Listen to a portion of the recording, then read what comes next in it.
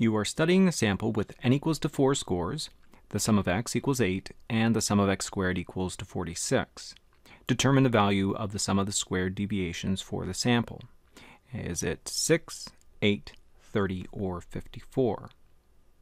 Now we have two formulas for sum of squares.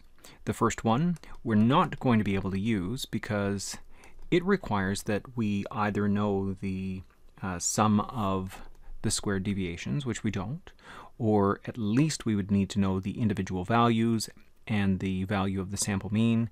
That's supposed to be an M, a capital M there. So we can't work this one out. We can, however, use the computational formula because that requires that we know sum of x squared, which we do. We also need to know the sum of x, which we do. We're going to put that in brackets and square it. And we need to know the sample size. Again, we have that piece of information. So we just plug these in. We're going to put in 46, and we're going to minus the sum of x in brackets, so that's 8. Square that and divide by 4. Okay, so 8 squared is 64, divided by 4 is, I believe, 16.